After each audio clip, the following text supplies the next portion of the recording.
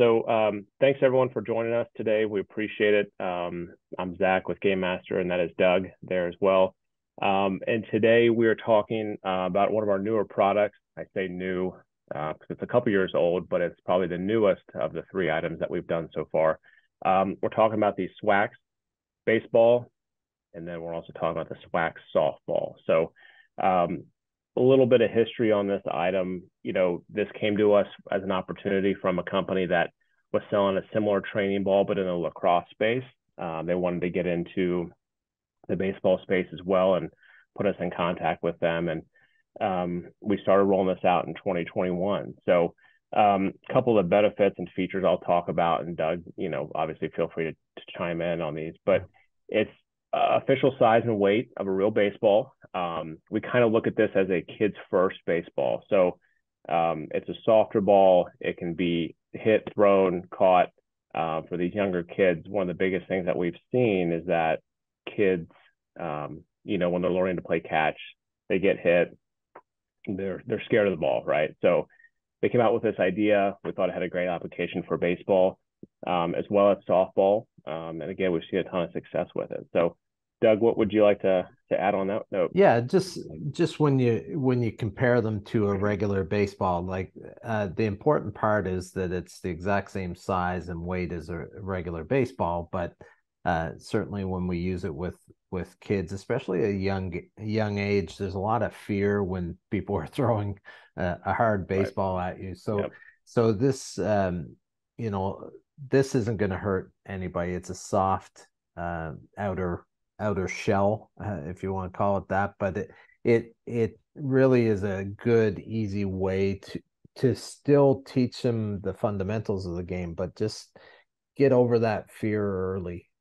Get them to build some confidence early on, and I think that's where it's found a really, really good market. And for me, teaching my kids as they were growing up, the fundamentals of the game, fear was always one of those things that you had to contend with. And especially my son was a catcher when he was young, and as a catcher, you got to really get in front of these balls and block the plate and stuff. So this is a great way to transition them into working with some of those harder balls and harder pitches. So yeah, it's been a great product for us. Yeah, I think one thing you touched on is the similarities with a baseball, a real life baseball, because I think there's a lot of other training balls out there, and of course we're biased to ours, and we think ours is probably the best as far as the kids first version. But I think a lot of the stuff, people will go to maybe a tennis ball or something like that, or some type of softer ball that doesn't actually weigh 9 ounces like a baseball does, or excuse me, 5 ounces, with the same diameter. So I think they'll go that route, but then they get a real baseball. Catching is one thing, throwing is a completely different thing, because again, you're talking about a significant difference in weight.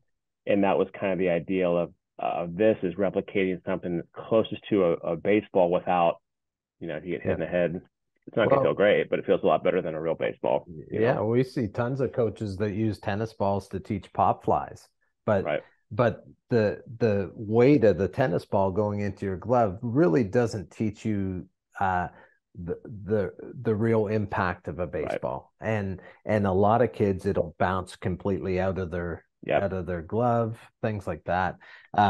So I think this provides that realism around training. Even just plain old catching, when you catch this ball, it gives you the feel, it gets the ball in the pocket, and even to teach them transitioning from glove to hand, this is more realistic compared to a tennis ball or things like that.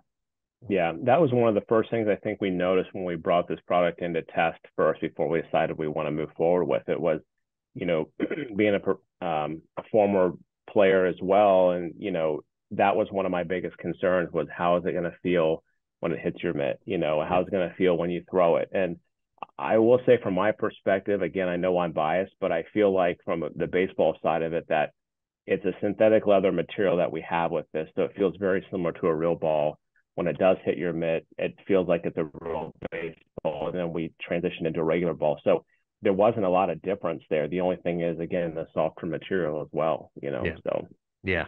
No, it's yeah, 100%. That's what makes it unique, and that's where me as a coach really like training with this, because you don't have to teach them with one ball and then transition to a baseball right, afterwards. So right.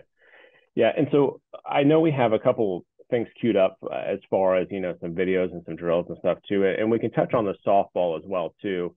Um, you know, with the softball, typically there's two different sizes of a softball. We've seen an 11-inch and then a 12-inch softball. So the softball that we have here is actually, in fact, 11-inch softball.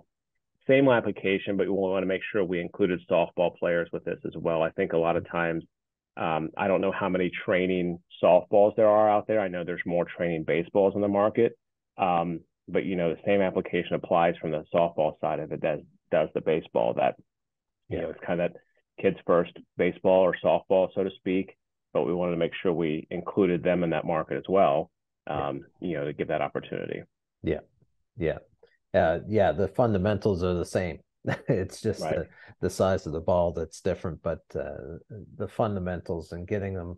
And even one thing I should have commented on earlier is when you're teaching a kid to stand in the batter's box too, and Mm-hmm. there's balls being thrown at them, you know, a lot of kids are backing out of that Right. box, and Yep. so I've worked with some kids with these that I throw the ball, I have them stand there and I throw and hit them with it, and they soon realize, okay, doesn't Right. hurt. So Yeah. why am I backing out?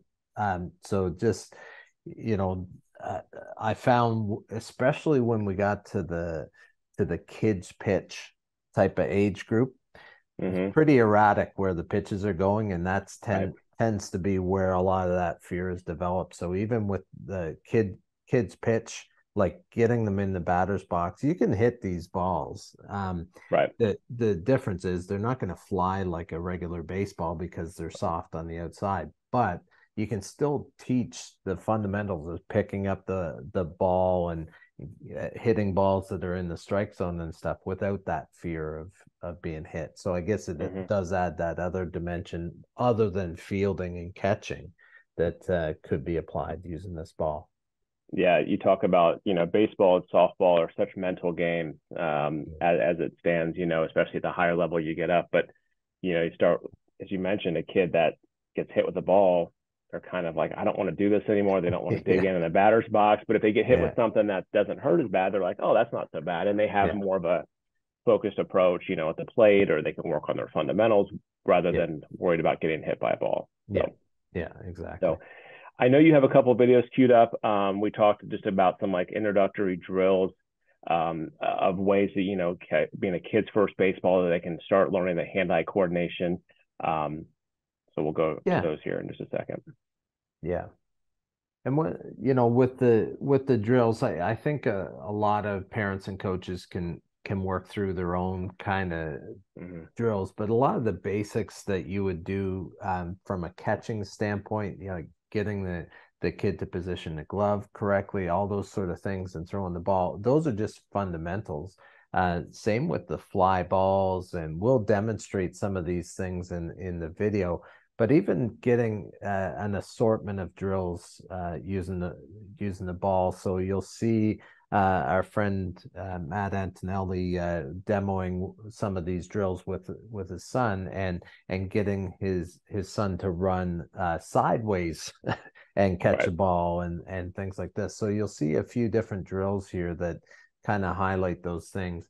And the other thing is the fielding drills too is with young kids is rolling the ball to a player and just working on those fundamentals, rolling it side to side. Mm-hmm. They don't have to worry about, you know, the ball coming up and hitting them in the face or anything like this. They can just relax and kind of do that. And then you know, to add as much dimension to it as possible with your different types of pitches, like get them in the batter's box and things like this. But then when you're working with catchers, getting them to block this ball, like getting Right. them used to positioning the body and stuff like that.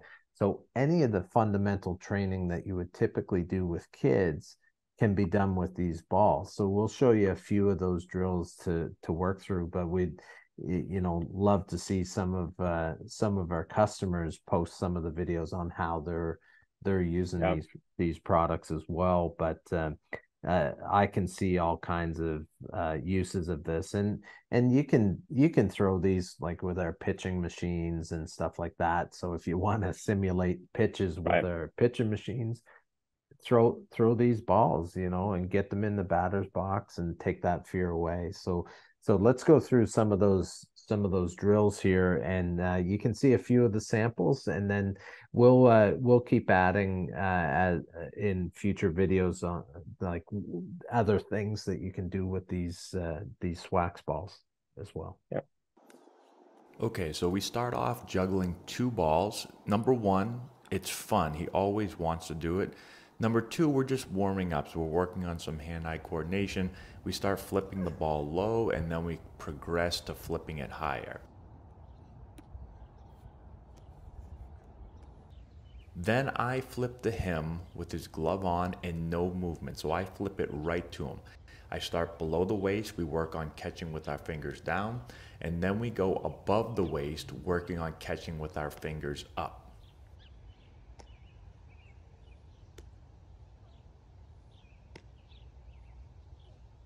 Then we do the same thing with no glove on. So he needs a little bit more focus and concentration.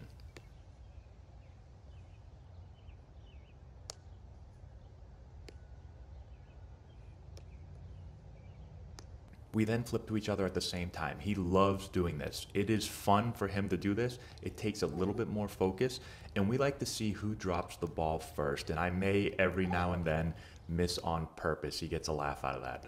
Then we flip two balls at the same time. Now this is very challenging, but it works on some more hand-eye coordination and just keeps things fun.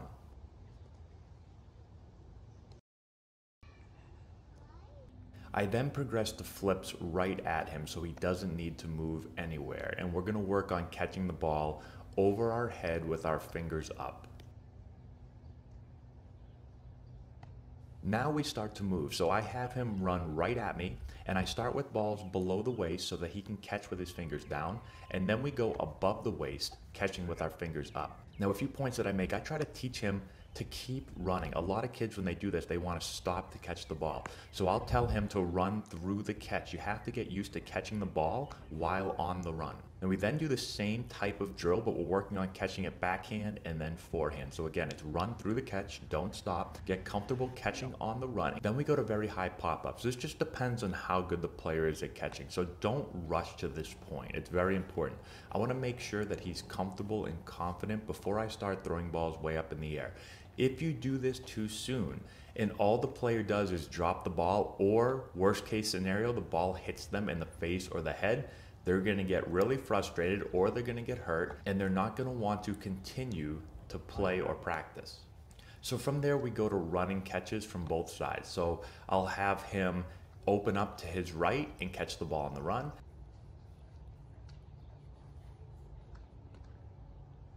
And then we'll have him open up to the left and catch on the run.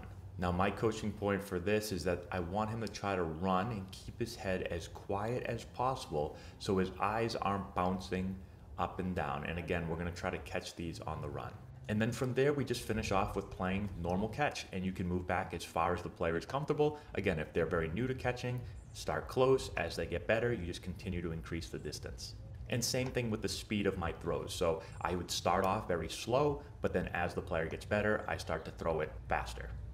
So here are a few more things to keep in mind when doing all of these drills. I always like to start with the easiest drills, and then I'll progress to the hardest. I also don't coach every rep, and I always keep it positive. If he misses the ball, I keep going. I don't say a word. When we finish the round, I may give a quick tip or two, but I never say, come on, or hey, you gotta catch that ball if he drops it.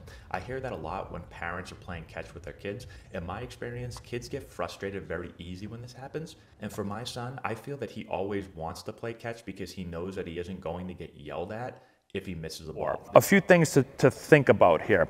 When you're catching the ball, the first thing that we're going to teach is to catch the ball with your fingers up. Okay, so Maddie, could you stand on home plate for a minute? Okay, so we're going to start off by throwing the ball in 3 different locations. So we're going to start to his glove side. He's going to have his fingers up. He's going to catch the ball. Then we're going to throw the ball right in front of his face. He's going to catch the ball, fingers up. And then we're going to work over to his non-glove side, fingers up. And then we're going to come back. So we're just going to go back and forth. All right? So you can think about it. Let me step in here real quick.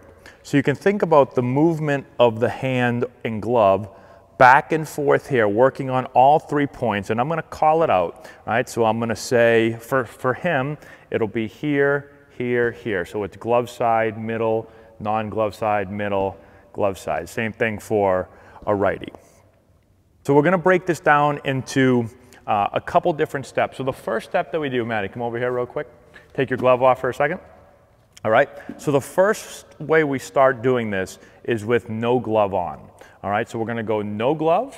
Again, just getting used to having the fingers up. That's really important. One thing that players do, a lot of young players, when the ball gets up into this area, sometimes they'll try to turn their hand over like this to catch the ball instead of just catching with their fingers up like this, all right? It's going to hit them in the face. Exactly. So it's like he's just said, they're nervous the ball might hit them in the face, okay? So that's why, especially again with players that don't feel comfortable, start with something very, very soft.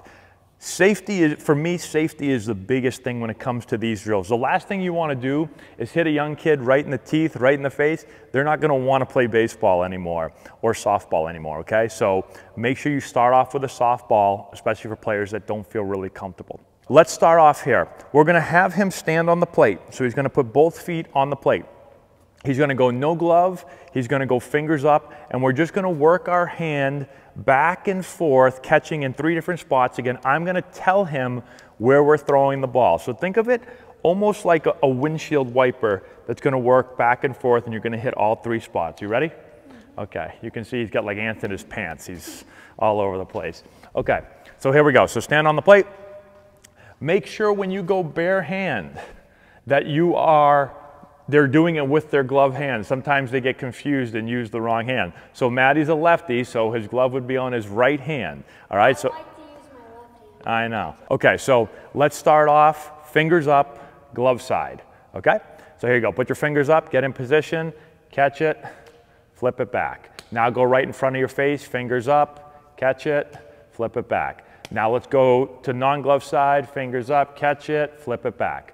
Now let's go back to in front of your face, fingers up, catch it, flip it back. Now let's go on this side right here, fingers up, catch it, flip it back. Okay, so we've gone through all of those spots right there. Now what I'm going to do, the next progression is I'm not going to tell him where I'm going to flip it, okay? So stand on that plate again. So now I'm not telling him where I'm going to flip it. It's going to be above his waist, so he's going to have fingers up. Ready? So get ready here. I'm not going to tell you where. I'm either going to flip it to glove side, to your face, or to your non-glove side. You're going to catch it and flip it back. Ready? Catch it, flip it back. Good. Fingers up, catch it, flip it back. Fingers up, catch it, flip it back. Okay? So we go through that. Awesome. Cool. Good stuff in the video. I think there's a lot of things to take away from that. Good opportunities, you know, for kids that are just learning the game and learning just to catch for the first time ever, you know. And as you mentioned, you know, the coaches that are out there, if they have specific drills, we'd love to see those as well too, you know, because they're kind of the experts in the field of play. One thing, you know, we talked about a little bit earlier, and the different uses and applications for this. And you know as well as I do, you're in Canada, we're in Cincinnati, so springtime sometimes comes very, very late to us. And a lot of times, you know, we start off the baseball season indoors, you know, and whether that people are doing fall ball or they're doing stuff in the wintertime, it's usually a gymnasium, a training facility. And not all training facilities have good quality floors and turf fields and nets and everything like that. Some people are just using, you know, gymnasium. So, you know, one of the applications we saw was, you know, the indoor use for those teams. And leagues that are unable to get outside early, which is literally half the country. Obviously, Yeah. everyone in Canada, usually. Yeah. Right. Yeah. It's certainly a great indoor item. Many of the non-turf facilities in Canada, they have restriction on hitting live ball. Right.